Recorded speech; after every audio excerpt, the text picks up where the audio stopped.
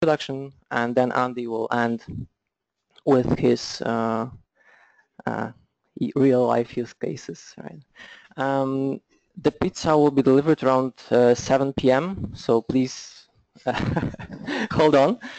The beers are in the fridges, so hopefully it will be good. There's also non-alcoholic beer for you who drive, so feel free to help yourself with that. Okay, so let's start.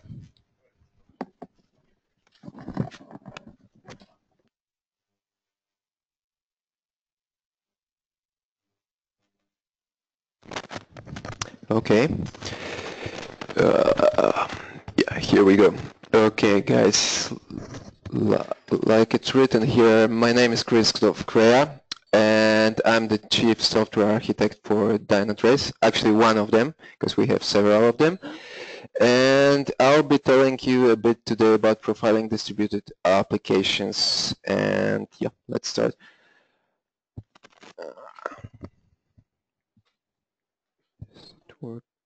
It's not working. Okay, it's working. Okay, first I'll mention the whole APM thing, because this was kind of the topic for today. What the hell is APM? Then I'll try to dive into examples of distributed apps, which you might already know. And together with that, I'll try to see what kind of faulty components we can have there. And then I'll try to focus on 10 things which we can look at when we are dealing with such applications. So yeah, let's start with APM. So it's very simple, application performance management. So I won't dive into it much more because I think Andy will tell you more about it. But yeah, that's basically what we do here. We kind of know a bit about it here. So talking about applications, here we have a standalone Java application, and yeah, let's think about the first distributed app which comes up to our minds. Actually, to my mind, the first one which comes in, it's an application which deals with database. It's already distributed. It can be on the same host. It doesn't have to be on the same host, but yeah, that's how I see it. If we want to get a bit more complex, it's very common to have a web page nowadays. And yeah, maybe it's not so common to have Java right in front of users. So that's why we have an Nginx here. So Nginx is quite fast, quite good, so everybody wants to have it. So we will also have it in our presentation. And yeah, as we are a bigger company, and yeah, we are thinking about doing something with multiple teams and so on, it can happen that we can have another part of our application which is based on .NET and yeah, which is using some SQL Server. And as we already have some data here, it might be sometimes convenient to do such a hack, which is not always good, but I think Andy might tell you more about it later on. And yeah, as we have this Nginx, which is handling some static content for the web page, and Node.js is quite popular right now, so let's assume we have like 2 Node.js nodes, and yeah, they are doing some MongoDB stuff. And again, we have this problem here. Actually, it's already a problem that we have 2 of them because you can scale it different, but yeah, let's see.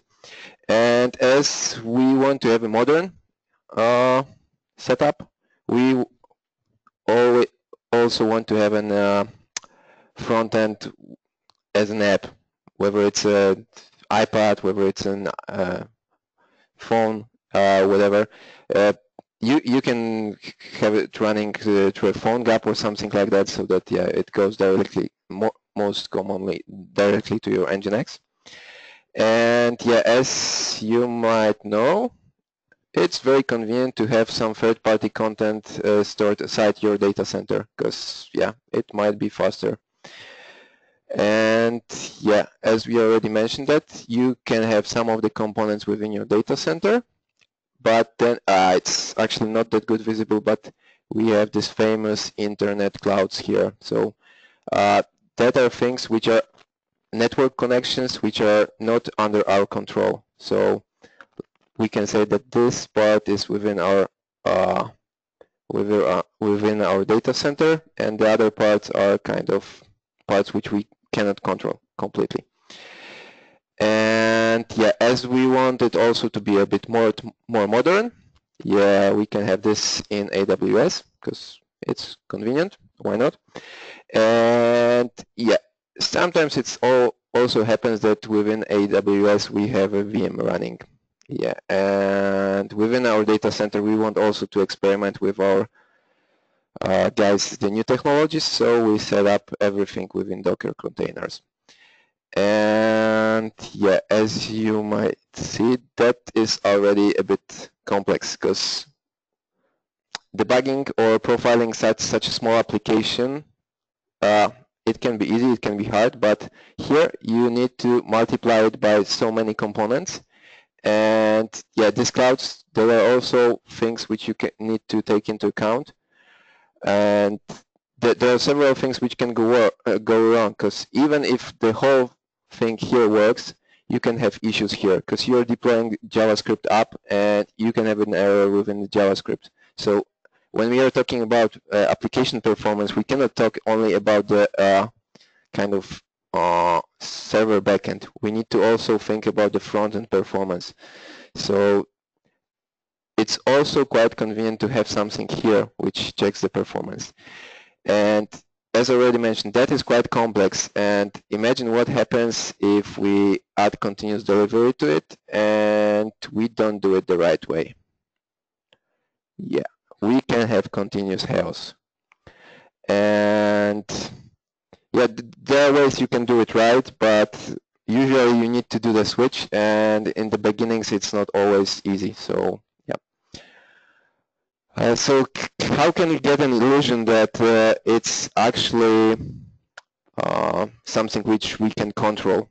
So I would say maybe by doing these 10 things, which I will mention in a moment. So the first one, if you're dealing with a distributed app, it's quite convenient that you sync the clocks between the components. I mean, whether it's physical nodes, virtual nodes, it's quite convenient to have the same time on them, because you want to see the whole picture and not only components.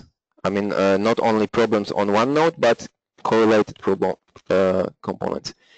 The next thing, watch logs, and it's not only about watching logs like you do for a traditional app, which is standalone, but it's more about collecting the logs within one place so that you can watch them. So we already have common time, and now we have the logs in one place, so it's much easier to reason about what's happening if you have it in one place.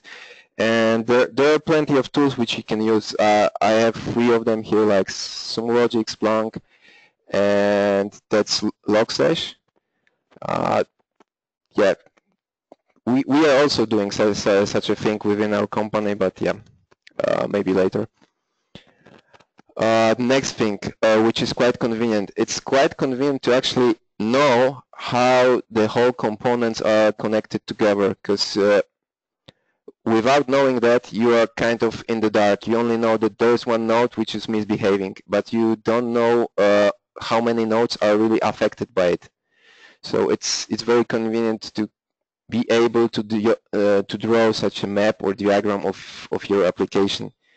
However, nowadays this already becomes a problem. That's a screenshot from our software, which is doing such profiling monitoring thing. And that's actually the diagram of connections between services at a customer. And yeah, you can already see that I have this diagram, but you need to put some work into knowing what actually happens here. So having a diagram is not always helping.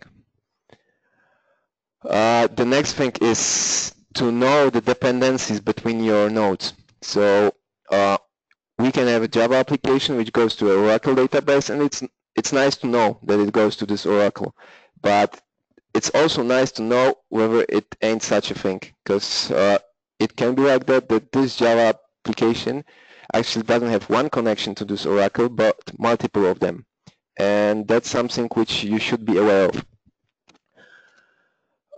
Next thing is about grouping the traffic. By this I mean not looking at one node at a time, but at kind of a transaction, because it's easier to see how the components are dealing with each other. So what we can do in order to make this be grouped. The easiest part is cookies, but cookies have this problem that, for example, when we have such a configuration, that can be a REST call. So the cookie won't be forwarded here, right? So you need to do something in order to, if you want to have a transaction from the part which was here, actually to this part here, you need to pass somehow some identifier. We call this tagging, and yeah, for HTTP it's pretty easy. You just add an HTTP header, like here for Java, and you're good. There are also some other services like queues where it's not so easy, but still makeable. And that gives you kind of the view from the logic, how it logically works together. Another thing is that it's quite convenient to be able to see the world how the browser sees it, because it can be like that we have multiple calls with the same cookie, but for different transactions, because the user is using different tabs within his browser, or even different different tabs, I would say. So next thing which we can do, and that's actually a wrong slide, because that's something which you should do anyhow for standalone applications. I mean the ones which are not distributed. So you should from time to time collect back traces, and based on that do some statistics and see whether there are some hotspots. And yeah, for Java it's quite easy. With Visual VM, there are some tools. You can also use some JMX for that. And yeah, for native, something which I would start with, if I wouldn't have any tool, I would just do some scripting together with the debugger to see whether there are some hotspots. Next thing is network. I already mentioned that there are some places which we can control. Like within our data center, but there are also some outside of the data center, and we can try to monitor them. And things which we can look at are actually the size of the traffic, because it can be like that for some strange reason we are sending a lot of traffic which is not really needed there. So it's convenient to look at that. Retransmissions, network latency, round trip time, or window size. Window size is, for example, something which is quite popular to be a problem when it comes to mobile devices, because sometimes it's like that they just cannot receive, and the app is slow because the phone is slow, for example. It cannot receive data. So that's also something which is quite good to look at. Next thing is that it's quite convenient to have an idea of how long the DB calls take and how long they take for different queries. And yet the easiest you can do is just write your own monitoring stuff. But you can also use some libraries which are out there on the internet. And yeah, something which is quite important is to remember to also monitor in case of exceptions, so that it's not like that we lose the data which was started, but yeah, then we got out by an exception. The next thing which at this point is about looking at the database from application side. And this one is about looking at the application from the database side. So many many DBs have some performance metrics, like for Oracle that are these VDOR tables, where you can find some performance data. And you can also have a look at execution plans, whether it wouldn't be a good idea to introduce an additional indexing or something like that. And yeah, usually there is some stuff to look at. And last but not least is watching the infrastructure, and it's both about physical stuff, like your physical host within your data center, like also like about the virtual ones, and yeah, also about the cloud. So there are plenty of tools. I just mentioned a few of them. So that's Monit. That's such basic monitoring which can switch Apache off and on again if it catches that there is a problem. And yeah, that are actually components which we also see at our customers, because we are doing, I would say, all of the stuff which I mentioned within our company, but still we find customers which are using these additional tools. Yeah, and what if we have all this in place?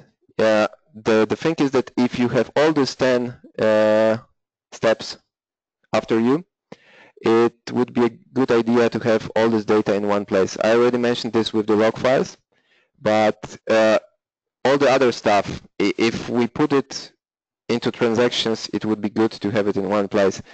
And yeah, nowadays we can have a Kibana, and we can try to reason about it. We can create some dashboards, we can add some baselining, look for hotspots, create alerts, and most important, we should also hope.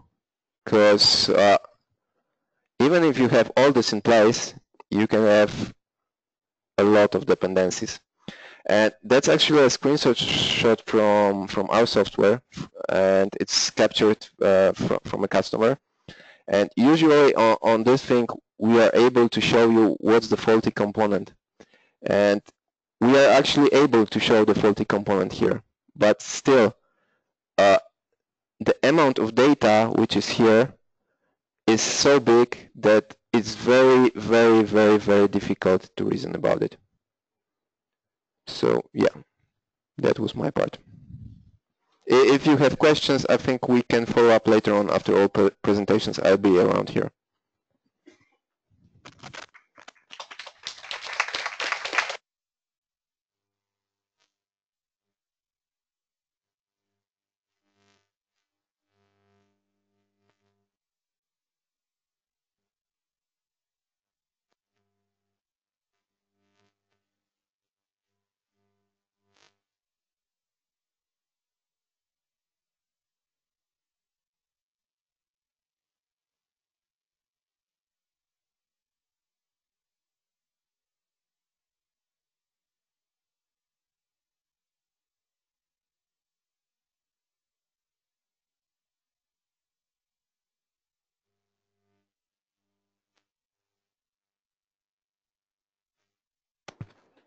Knock, knock.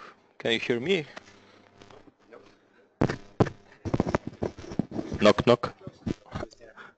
Who's there? Okay. So. Okay, it's working. So my name is Greg, or Grzesiek, or whatever you like, and I'm monitoring hero. So I work as a software developer here in Dynatrace. And today I will talk about APM in pre-production. So I will just start with an example. Let's assume that we have a web page, for example, e-commerce store, and the most important, or one of the most important features in our website is the search bar. So it's really critical for us to search to work, and of course we have an integration test for that. And the test is working, everything's okay, and boom, somebody just broke it, and the integration test is failing for several subsequent builds. And yeah, we saw that. We asked the guy who broke it to fix it, and he fixed it. Test is once again green. Everything is okay. All tests are green. We deploy to production, and boom, everything just exploded. We get complaining customers. The servers are overloaded, and we have really a bad time. And why is that? Because we did only functional testing, and we forgot about non-functional problems. And in this example, the problem was the number of SQL queries, because it's common for developers to fix tests in a quick and dirty way, just hack something around to make tests passing again. And it's really common that developers just introduce that just bugs that are not the functional bugs but performance problems. And this performance regression is really a problem, and this is the thing we should monitor. And here is a small screenshot from the feature, one of the features of our monitoring applications. So basically the idea is that we measure here, for example, it's the execution time or response time for the tests, and after several executions we get a corridor, so we know something around how this test should behave, because it's time and it can always differ from many different things. But if it really pops up and doubles the value, it's wrong, and it's really important to know about it and know that something is wrong. And we can get this knowledge in pre-production, not in deployment, as I showed. So yeah, how can we prevent that from happening? I will start with the pipeline, because the pipeline, I will just explain it, what it is for some folks who might not know about it.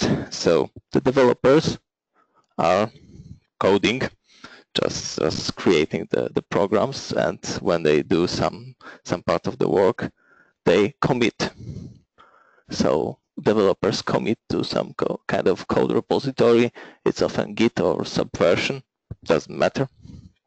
And later, if we have pipeline, we have that commit triggers a build, and we have some kind of build automation continuous integration tool.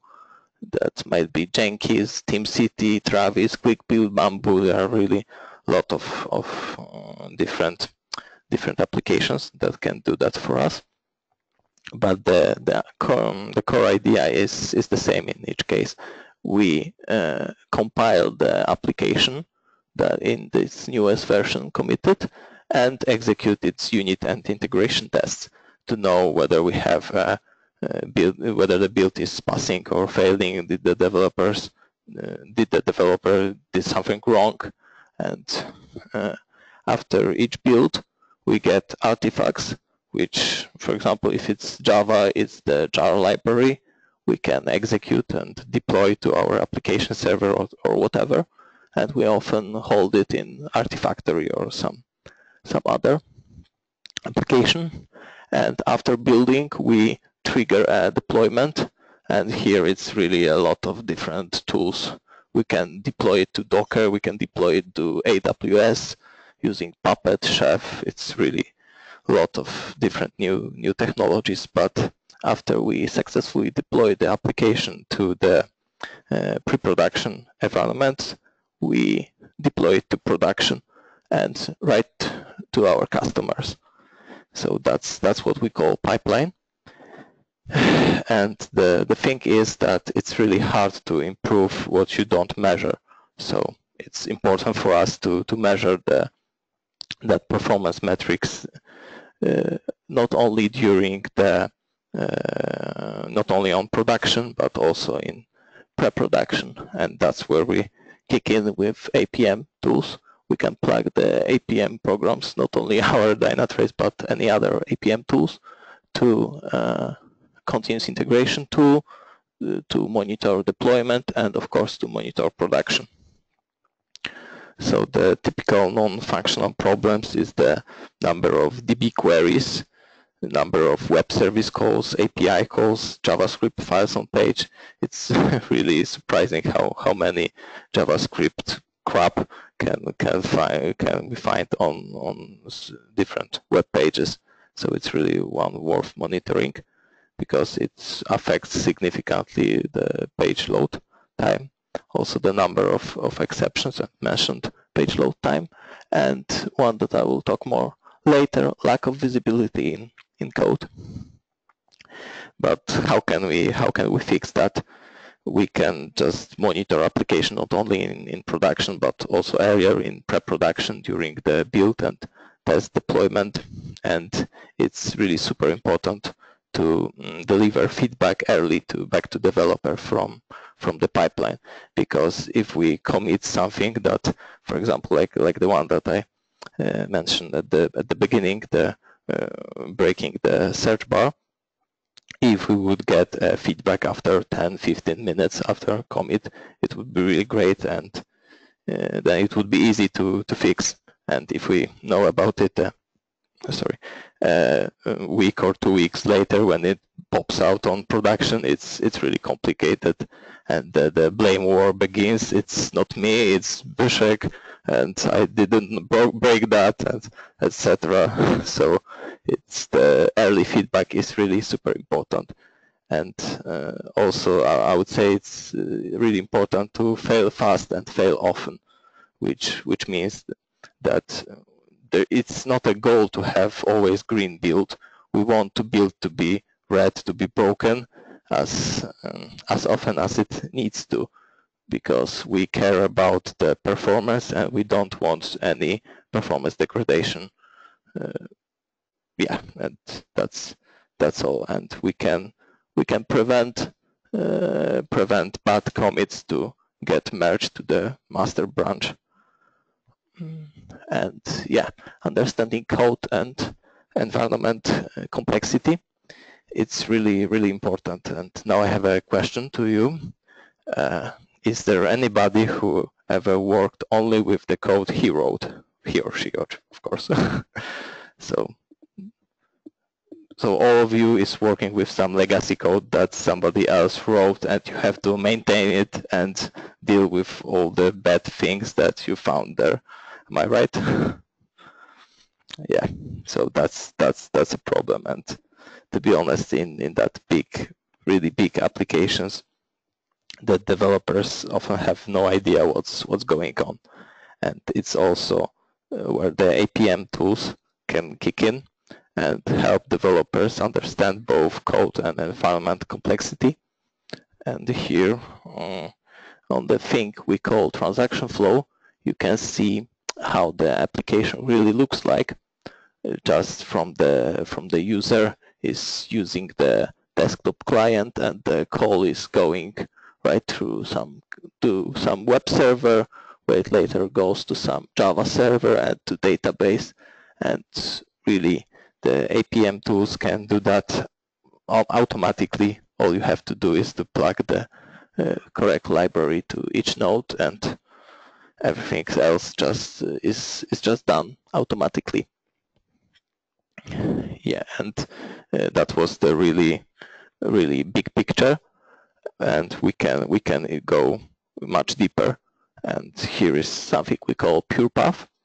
The basic idea is that we have some kind of stack trace, but it goes through all different nodes and technologies.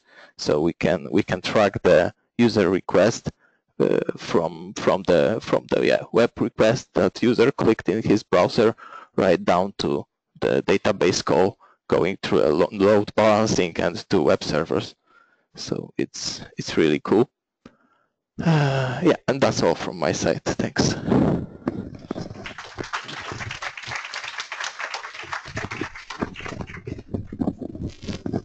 Hi, it's on, perfect. So before I get started, I would like to have, you already asked a good question about who is responsible for code that you have not developed. right? I mean, unfortunately, that's the way it is. Or fortunately, sometimes we inherit good code. Often we don't. Quick show of hands. Who of you is developing every day? Writing code? Who is responsible for running code in production? Who is on call if something fails? Yeah. Sorry for you. I'm sorry for you. I'm sorry for you. You get an extra beer later on. Who is on the testing side? Who is testing? What type of testing do you do? What type of testing do you do? User, so manual, automated, or both? Do you care about performance too? Yeah. What is performance for you?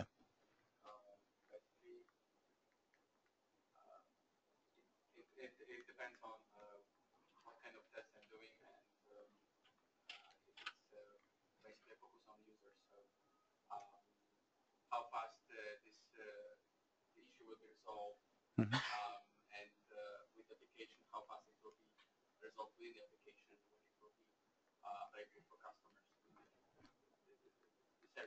Mm-hmm. Cool. Any other thoughts on performance? The other guys that raised their hands, or even the developers, operations. The operation guys, you said you're responsible for operation, right? Yeah. You still? Do you care? Do you get somebody tells you if something is slow, and then is this something you worry about? Yeah.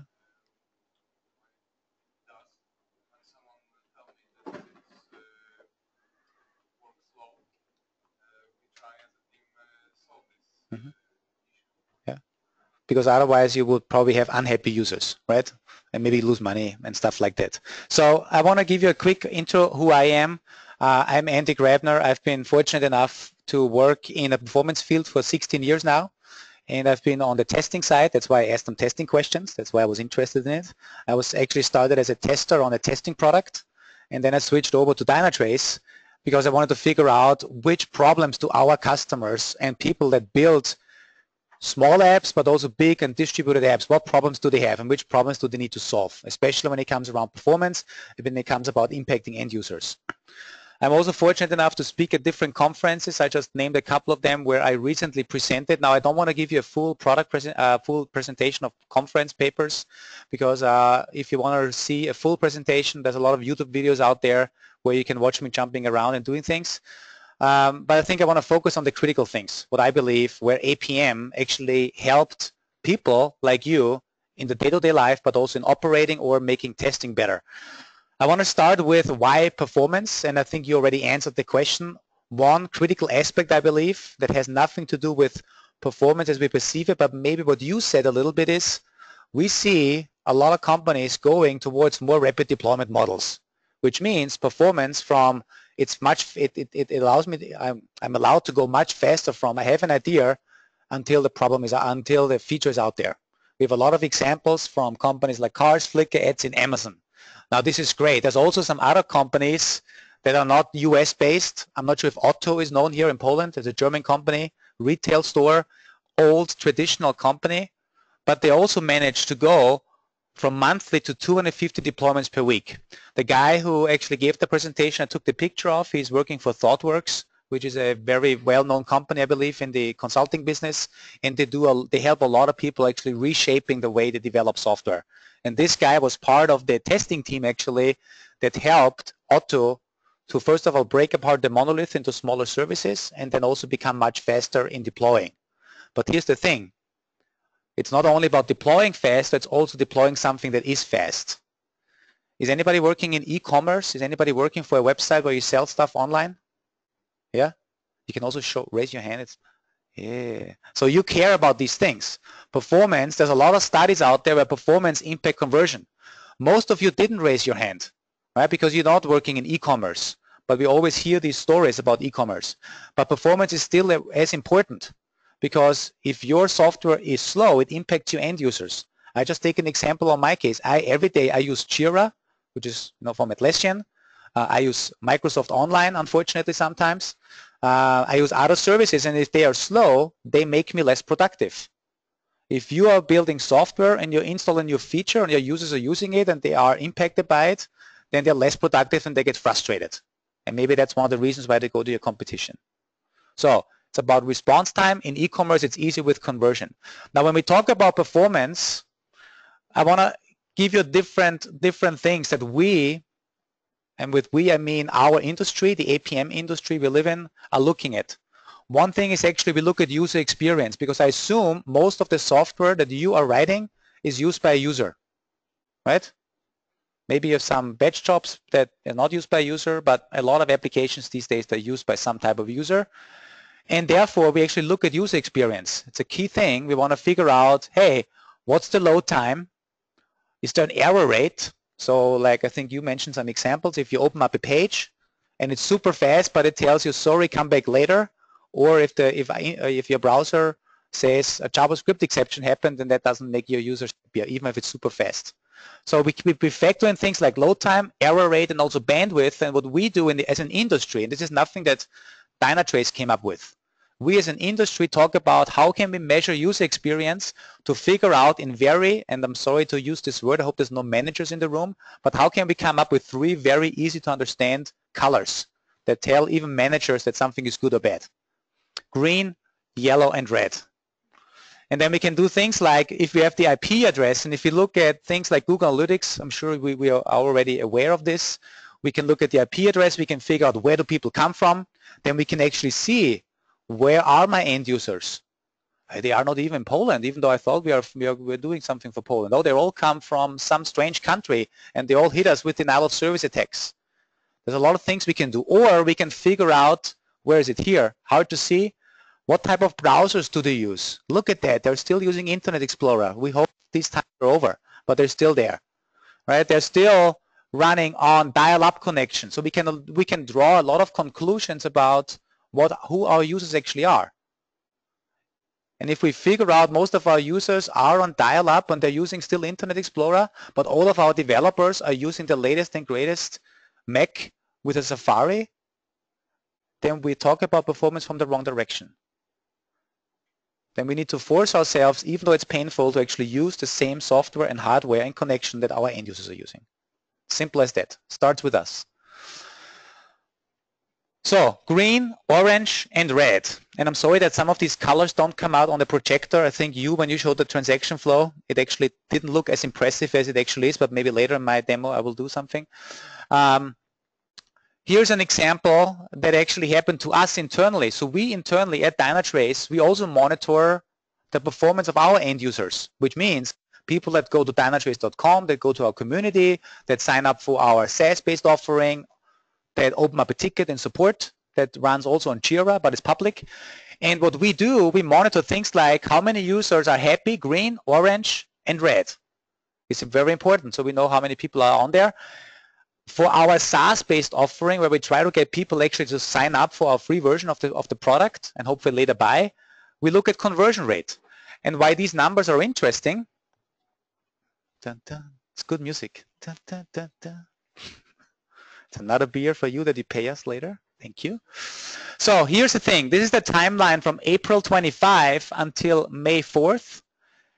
What happened on May 1st, our marketing team started sending an email campaign to get more people to go to dynatrace.com and see what cool new features we have. What they are interested in, the marketing team is interested in how many people are on the site and what is their user experience. Are they all happy? Because that tells them if the marketing campaign works well.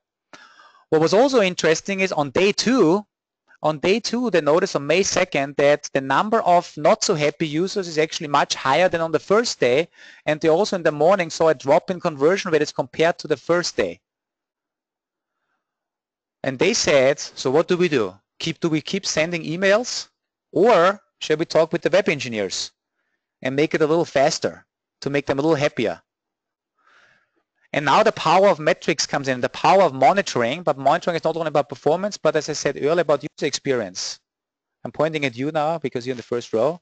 Let's assume you fixed the problem, and on day two, on May 2nd, you deployed a hotfix. Unfortunately, that hotfix actually had a total wrong impact. The red spike goes up, the green one goes down, and conversion rate goes down. That means what you actually deployed somehow had a very negative impact.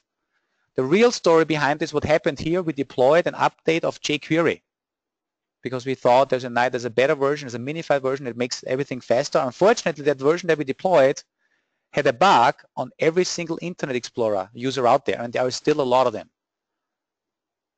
And that's why they couldn't even log into our new service. That means frustrated users, dropping conversion rate. Fortunately, because we have a pipeline, what you were talking about, we could quickly fix the thing, and then we were basically back on track. But this is also the power of metrics. Another thing, performance example, this is an environment where time frame June 26th to July 8th. This is from an environment that automatically scales up and down. So depending on load, we're just adding additional EC2 instances, or whether you, when you use Docker, maybe it's Docker, whatever it is. In this case, it was EC2. On July 3rd, we deployed an updated version of our software, actually not including any new features. The only thing we did, we updated some third-party libraries that we use. We use a third-party dependency injection library for logging. And that version that we upgraded to, unfortunately, had a memory leak. A memory leak in Java means more memory allocated. More memory allocated means more garbage collection. Why this is great, it is actually bad. Why? Because it means the same code that ran much more efficient yesterday now consumes more resources. If you run on an automatic scaling system, maybe your system automatically makes sure that no end user is impacted. But if you don't look at this, then at the end of the month, you will have to pay too much money to Amazon or to Microsoft or whoever runs the cloud. That's why when we talk about performance, we start even thinking more and more about how efficient is the code that we are writing. So every engineer, you should think about not only how cool this feature is and how nice it looks, how many bytes do I send over the wire, how much memory do I allocate, how many round trips do I have to the database. Because if your software runs in the cloud somewhere and then you need to pay Amazon, the less efficient it is, the less money you actually make. Does this make sense? Yeah. Another example, this is from another e-commerce provider. What they are, a lot of our customers are actually using us, fortunately, in a load testing environment. So before they go live, they load test. And what typically people do, they run loads, and again, it's hard to see, but here's kind of requests coming in from load testing tool. It can be JMeter, it can be whatever it is. 1, 2, 3, I think 10 nodes, and then going back to the database. This was the behavior under regular load. And when people prepare, or when our customers prepare for peak load, they typically test with at least twice the load, or whatever they expect. So let me ask you a question. If you expect twice the load, what do you expect this picture to look like? In a perfect scenario, if you add twice the number of requests, what do you think it should look like? Come on. Instead of 10 nodes, 20. Okay, perfect. In a perfect world, unfortunately, this was not a perfect world. So what they were basically doing, they were increasing the load, and they actually saw when they have twice as many people on the system, their system didn't scale. It actually required 48 containers. That means the more users they were adding on the system, the slower the system became. And the more resources they need to add on it to keep the same performance. That means every user makes the whole thing more expensive. Okay. Root cause, interestingly enough, Log4j. Who would have known? I wrote a blog about it. It was an issue in the distributed logging of Log4j. The more people that were trying to hit, the more instances that were launched, there was a synchronization issue, and basically it just multiplied itself. Another thing that I like a lot to look at is what is the impact of performance to user behavior. User behavior means, if I look at you now, right, if you have fun with playing with your phone and you're clicking around, you're probably very fast and you do a lot of things. If things are slow, you change your behavior. And this is the same is true for our community portal. So we actually monitor our Confluence that we use to host our documentation, YouTube videos, and all the other stuff that we have out there. And I feel responsible for the community because I started the whole thing 8 years ago. So what I want to know is, where do people click to when they are happy? So when you are in your cool mode, you're clicking around because you find your answers. And how does your behavior change if you are less happy and actually getting frustrated? And this is very powerful because we can now all of a sudden see what the performance impact of user behavior is. And what we noticed, if Confluence is slow, you are not clicking on the cool videos that I created, but you're actually clicking on open support ticket. Because you cannot help yourself anymore, because that's what I intended with my videos, but you click on open up a ticket, and that's not good. Now this is my example. Other examples, if you're writing a feature and maybe you want to become experimental and you say, maybe we get more people attracted if we change the color from green to red of that button. You can actually test this out. You can do A/B testing, and by monitoring your end users where they click to and what performance they have from the browser, as you suggested, and monitoring from the browser, and we visualize it in that way, it's very easy to see, does it have a positive or negative impact. Okay, very powerful.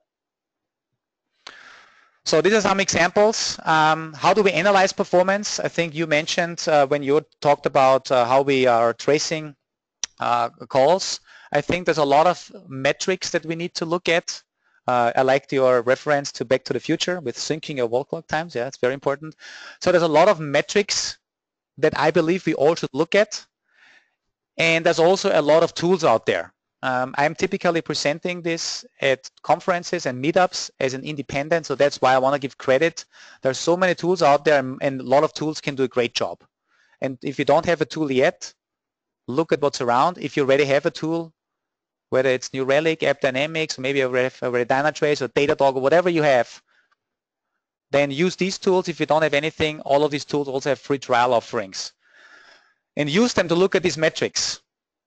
Now, when I get involved in analyzing application performance, I typically have to say that not here is the door, but here is the door, if you believe performance engineering in most cases is about optimizing a method execution time from 0.02 milliseconds to 0.01 millisecond.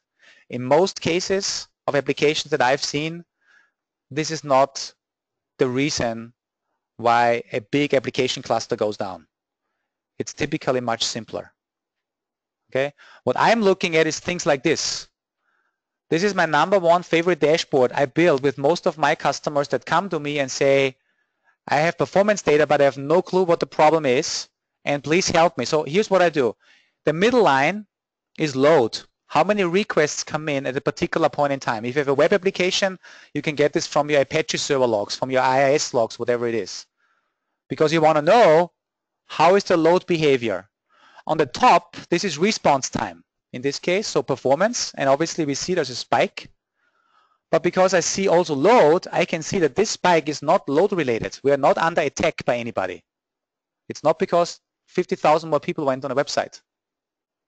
The color coding on the top, this is something that we provide and that you can also achieve with other logging frameworks, but we provide this out of the box.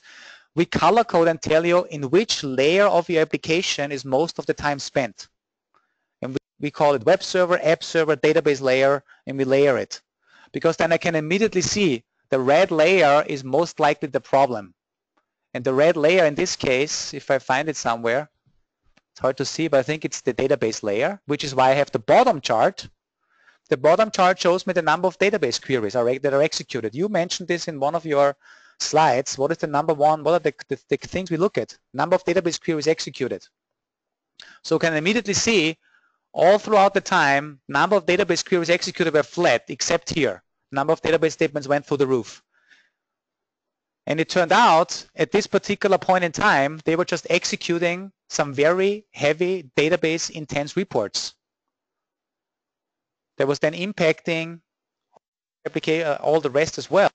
But the root cause was to be found on the way the database was accessed. It was not load related. Okay? And it also would not have helped if I called in all the engineers and said, please optimize your method execution time from 2 milliseconds to 1 millisecond. It wouldn't have helped either. Does this make sense? Has anybody ever found a database related problem in the application? Yeah. Yes. Who is using Hibernate? Who is using Spring? Some other OR mappers, yeah.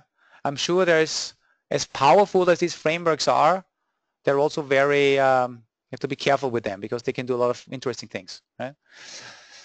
So one thing that I do, and the reason why I have, hopefully nothing broke there, no? Everything good? Yeah. I have a lot of this, so what I offer in my job, which I'm happy that my managers, or my boss actually allows me to do this, I offer a free service where people can send me their performance data. Because if you don't look at performance data every day, it might be a little hard. Which metric do you need to look at? I do this every day. For me, it takes minutes. So I have a program that is called Share Your PurePath, and PurePath, you explained this, is our data set that we capture, but I also had people sending me their load runner reports and sending me their stack traces from other tools, so I don't mind. But what I've seen from this, from all the stuff that people send me, that it's really always the same problems that people run into. And I assure you that the things that you mentioned, the number of database queries, exceptions, and all that stuff, all of you guys, maybe if you have not written it yourself, maybe you have inherited it from somebody else, your application is also suffering from the same thing. Now, I want to quickly go through one demo use case. I know it's a demo, but we built our demo app based on all these problems we've seen with our customers. I'm not allowed to reuse, let's say, a PayPal or an eBay, even though they're customers from ours, but I'm not allowed to do this. So we just built something, and let me try this. I hope I'm not messing up my screen now. I'm good. I'm sitting all day. So let me just quickly see if this works. Is it duplicated? Perfect. Now I just need to make sure that I'm still recording, because we want to make sure this is recorded. It is. I guess it is. Perfect. So what I have here on my system is a little sample app that we wrote that reflects a very common thing that people do. It's a travel app. Okay, so just to understand, because you talked about the distributed tracing, we built an app based on the components and tiers we always see. It's an Apache in the front for load balancing, 2 JVMs, 2 CLRs, 2 databases in the back, and a native component for credit card authorization, and a beautiful web front end. So what I can do, it's a single page app. So I'm here on my local, on my standard page. I am from Linz, Austria. And I know some folks have been to Linz, Austria. So if I click on Linz and I click on search, then I always act very surprised because I've never seen the beautiful sandy beaches. I think we have a sandy beach in Linz on the Danube, but it's not as blue and purple. But nevertheless, I click on book now. And so I'm going through the regular flow. And what I'm doing here, I am actually using my schizophrenic other personality, Monica. I'm obviously using this because I will assume it is a demo. So here's 2 things. I click on login, and it takes 1 second, 2 seconds, 3 seconds, 4 seconds. You said people will complain, right? So in the modern days, I'm not sure how it is you, but in the modern days, I would go to probably, if I would be Monica, what do? I go to hotels.com, right? I go to my competitor, or booking.com, or what other site, what is popular here for online booking? Bookings.com, okay? So basically, I just lost a potential customer, and maybe if Monica is really cool and hip, she will probably go on Facebook and tweet about it, that Easy Travel is the worst application ever, and it's always been bad, and that's why nobody will like it anymore. If I would be a tester, where's my tester again? There's my tester. If I would be a tester, then I would probably, while I'm waiting, I would start opening up a Jira ticket or whatever you use and start typing in, I did this and this and it's slow, and here's a screenshot. Okay.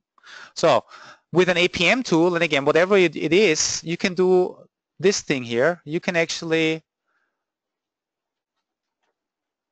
if I can write correctly, I can log in to my APM product. And if I would be operations responsible like you, what's your name? Carlo? Carol, not Carol. Carol. So Carol, if I would be you, then you could first of all see, hey, I see Monica complaining on Twitter or on Facebook. Do we have a general problem, yes or no? Where do people come from? I can zoom in, right? I can go into Poland, and I can see, now Poland in general, it's not that bad, even though we don't have a whole lot of users, only 7 right now. So maybe we need to do some more work. But overall, even though performance is not perfect, the only people that seem to be really having an issue are the Swiss people. The Swiss people, but who cares about them? But this is one thing. So we can say overall there might not be an issue. But actually, let's have a look at the Swiss people. So there's 3 people from Switzerland, and we can actually figure out who these people are. So this is kind of like analytics type of use case, what you normally do with Google Analytics. These 3 people, one of them is happy, 2 of them are frustrated. We can see that one of them is probably coming in with a mobile browser, another one with a regular web browser. The other 2 ones, they all use Firefox. So you can do my analytics. And what I can also do is if I want to focus on the frustrated, I have one frustrated user from Switzerland, I can click on Inspect Filtered Visits, and I can actually see this guy using Firefox 27 only did one thing. Probably he only did one thing because the one thing he did was taking 1 minute. I would probably also leave, right, if it's that slow. But I can actually click on Visit Details, and I can also see what did this user actually try to do. This user tried to load that page, and it really took 96 seconds. What's interesting though in his case, most of the problem seems to be related to network. The server, our server, is actually not that bad. First party and third party content is extremely bad. Oh, you know what? This user is actually using a dial-up connection. And remember, our beautiful pictures on our website, they are high resolution, probably really big. So maybe our website is not really optimized for dial-up connections. But it's nothing that my developers just caused as an issue. Now what's nice is because we have all these details, I can also go back, and if you're the operations guy and maybe somebody calls you or Monica calls you, you can actually say, let's have a look if Monica is actually what she did. Because what APM tools, what you can also do with logging, you can actually capture not only where's the user from, but you can also potentially capture the username when they log in. We can capture it from the HTTP parameter, from a method argument, whatever we want. And it seems Monica is really split personality because I can see she's coming in from Germany, from Santa Monica, but I think this is my user here. My Monica from my local machine. And then I can say, show me the details. I can see, fortunately, I had a broadband, so that shouldn't be an issue. But what now these APM tools provide, and again, this is not something that only Dynatrace does. Other tools do that too, but this is so powerful because now as a developer or as you as the operations guy, you can actually say, look at this, Monica complained for a real reason. Hey, are you that excited or falling asleep? So she loaded the page, she clicked on LINC, clicked on links, clicked on search book. Now when she clicked on login, it really took 25 seconds. And guess what? The problem is purely on our side. Has nothing to do with the CDN first party. So that means this is something I want to then tell the developer to look into. And not only do I know that, I also see the complete click path. And what's beautiful now, I can actually say open in client. And accept the SSL certificate.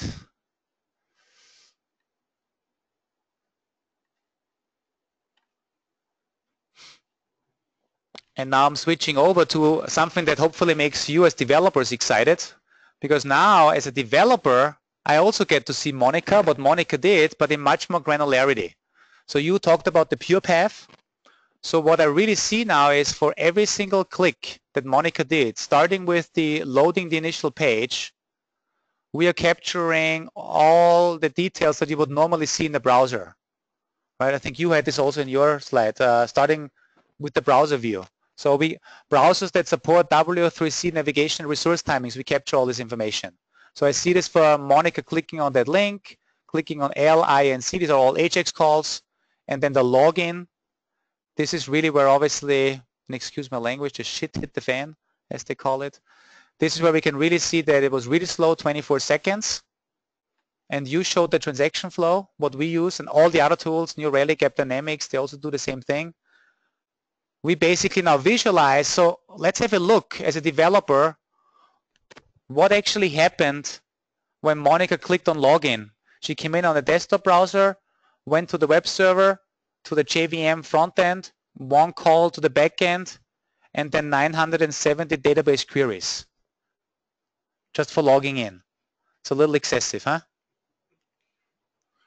So we have all this data, we see how much time is spent, and this is one of the #1 problem patterns that we see. It's just too many database queries. And the real root cause is not just 973 different database queries. We can also go to show database calls. And I know it's a little hard with the resolution, but there are actually only 4 distinct SQL statements. And the first one is a store procedure call that was called 438 times, and another select statement was called 533 times. That's the classical n+1 query problem, the same statement being called all over again. And if you have an APM tool in place, not only does it stop here, you can go back to your, what you showed, the pure path, because the pure path now not only shows me where the statement was called from, but I can go all the way up in my tree and I can see, oh, okay, this was the web request that came in on that URL on Apache, went over through the load balancer, went into the first JVM tier. We called the method authenticate, that was our authentication layer, made another web service call over to this authentication service, and this is then where all the crazy stuff started. Okay, so this is the level of visibility you get with APM tools. And I believe what we call is tag and tracing, I believe tag and tracing is the new debugging.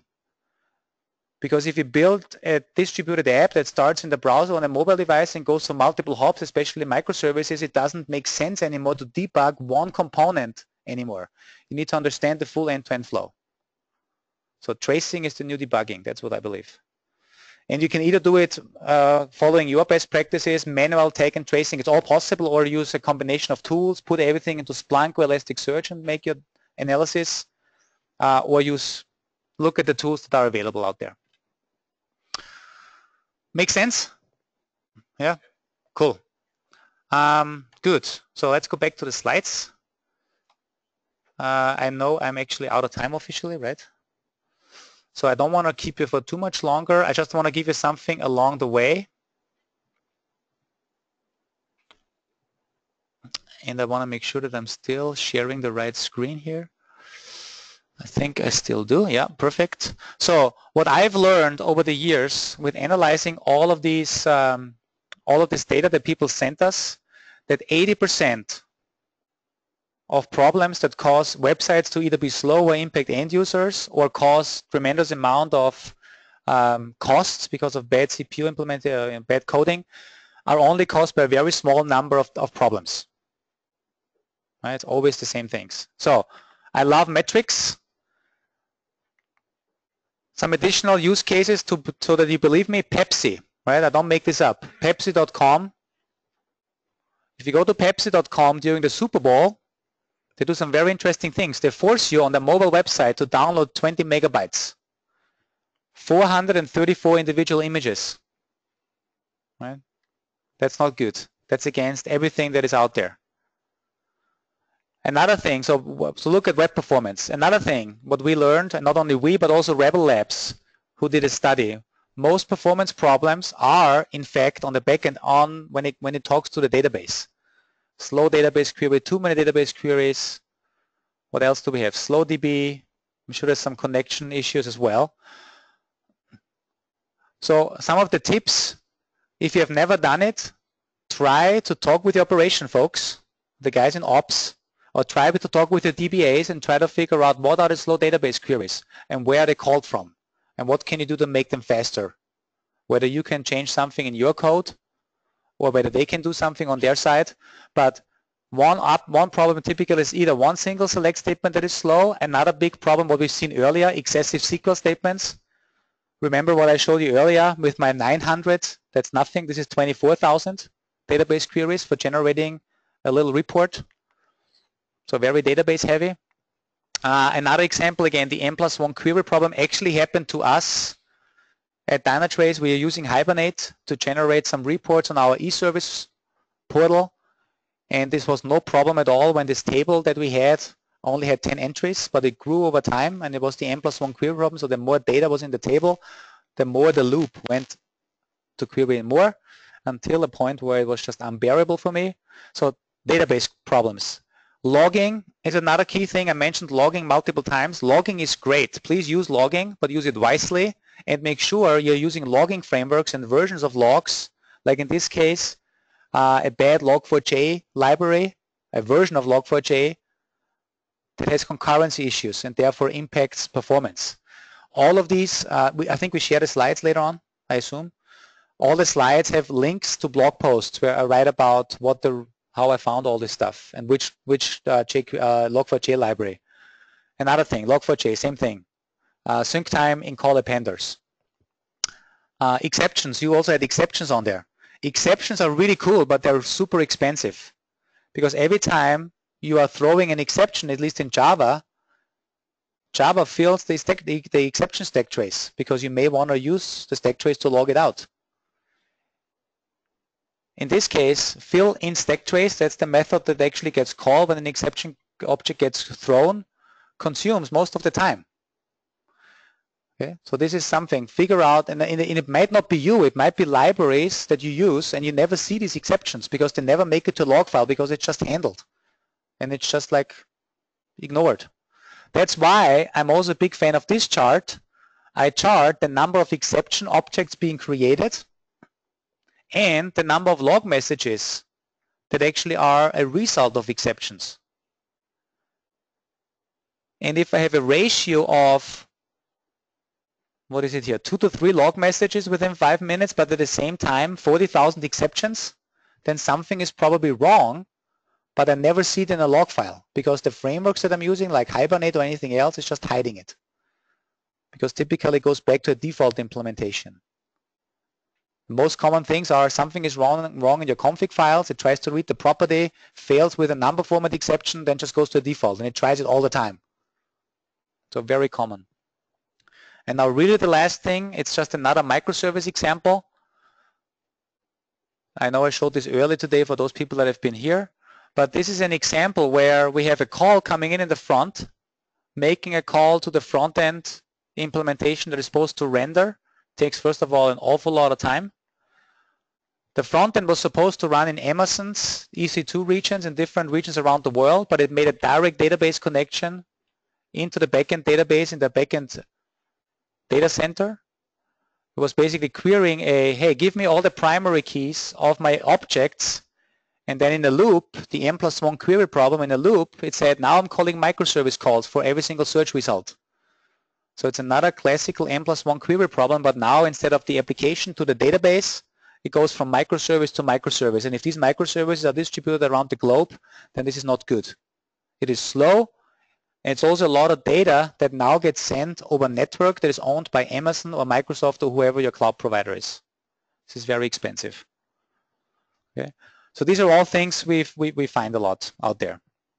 If you want to learn more, these slides and other slides I at least have on my SlideShare account.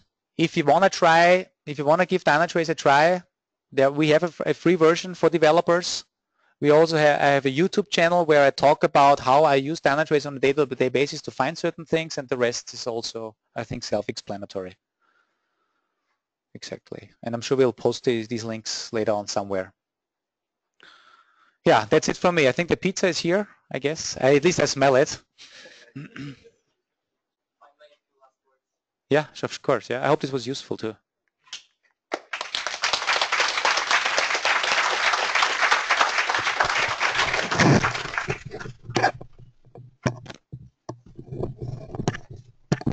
Unless there are questions to Andy.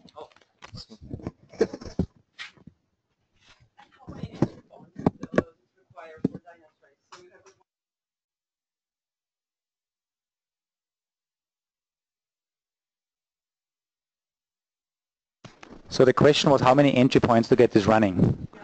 What we do for Java, for .NET, for PHP, for Node.js, for actually pretty much every technology we support is only one library that you need to install on that machine.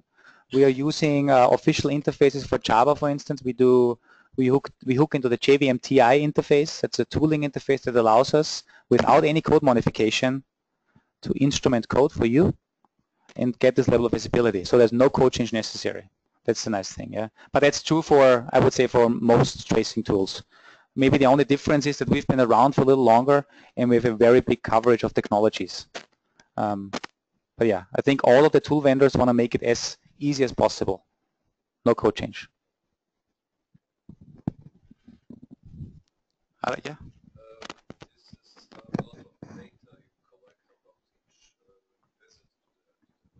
Mm-hmm. Yeah.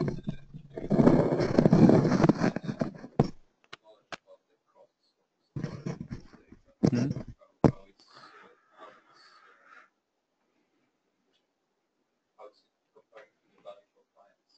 So the question is, we capture a lot of data, and it's if we have any numbers on how much does it cost to store this data, right? So first of all, I would say most of our clients install Dynatrace on-premise, meaning in their own data center. That means they actually capture and store the data on the local environments. That means they own storage. And we also have to say we don't store every single little bit of detail forever. We have a rolling window. So typically what we do, we have two types of storage. The raw data that goes down to the method. We keep this typically for a week or two. So the idea is something happened on the weekend and somebody comes in on Monday and you still have the data available. Or maybe you want to keep something and compare 1 week to another, really deep down.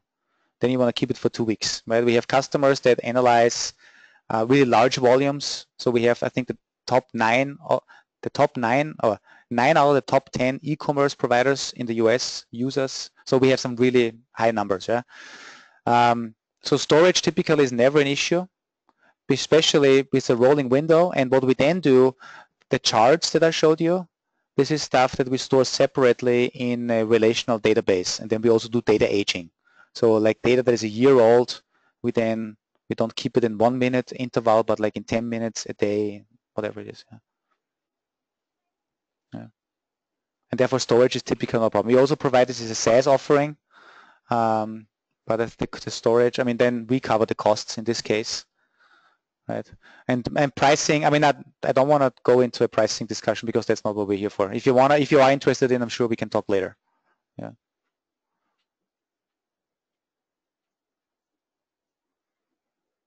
Anything else? Yeah.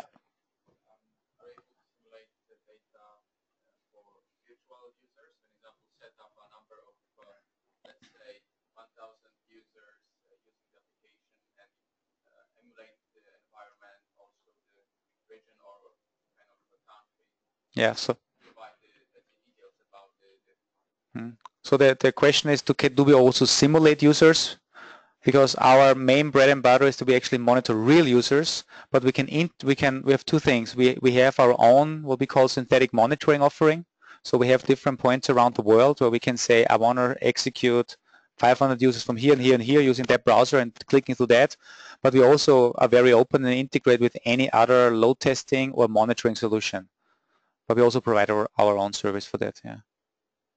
But the key is we monitor normally real end users. Yeah.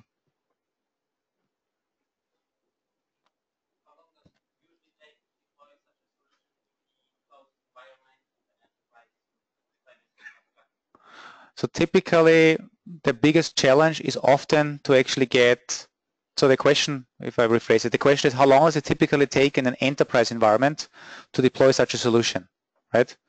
So that means, yeah. So that really depends. The installation itself, it takes probably a couple of minutes to install the software on its own. The challenge is typically to get the ports open because we obviously need to communicate from your JVMs, your CLRs, to a central component that we call the Dynatrace server.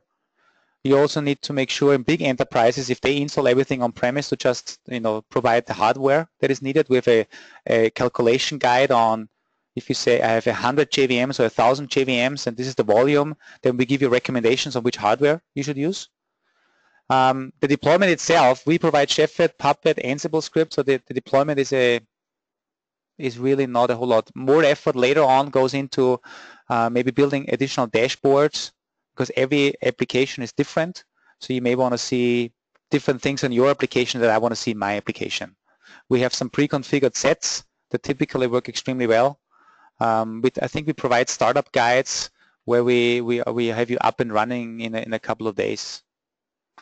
We also, I mean, if you want to look at what we do, go on YouTube and show and watch me how I install stuff. But I know it's different a little bit at the big enterprise, but yeah. It looks more complicated than it is. We've been around for a while. We figured this out.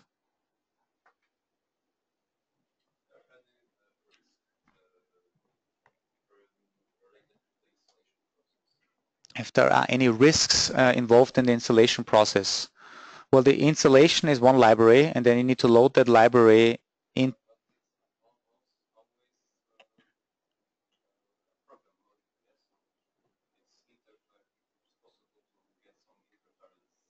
Of course, I mean it doesn't come for free. First of all, right? We have overhead.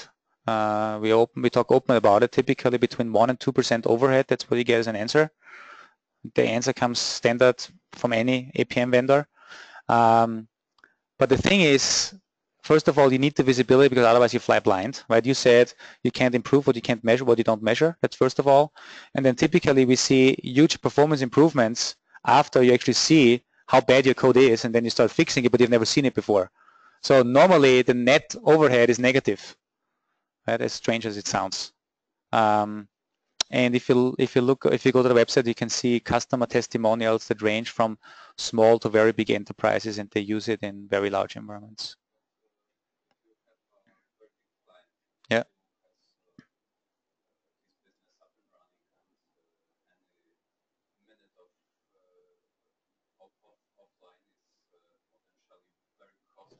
Of course, yeah.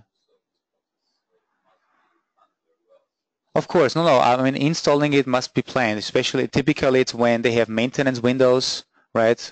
And you don't need to install everything on all of your hundreds or thousands of JVMs at once. If you have like a rolling update window where you, as a company, does updates, you can start with the first 100, then with the next 100 agents, and so you add more and more to it. It's also possible. Huh? Mm-hmm. Who is going home tonight and tomorrow thinks about how can I monitor my number of database statements that I execute? Nobody? Come on. Maybe you do this already. Yeah. Well, think about this concept of not only looking at performance but also at resource efficiency. Like really trying to track how many database statements do I execute, how many lines of log messages do I write in my feature, how many of them are actually bullshit and nobody needs them, and it's just filling up space. There's another, also, sorry for the wording, for the language, but one of the exercises I sometimes do with companies, I look at the log files after a load test or take it from production, and then I sit down and we mark all the logs that are not needed at all. And then we realize that a lot of logs are just written because we can, but are not useful. And they are basically costing you network, they're costing you storage, and if you don't have an enterprise license for Splunk, you also need to pay them or whoever is, whatever you're using. So that's why I try to educate people to start tracking resource utilization, resource usage per feature that you built over time. And then you showed it in your screenshot where we baseline individual metrics from build to build, and then you can immediately see if a code change has a negative impact. Good. 1, 2, 3, I'm done.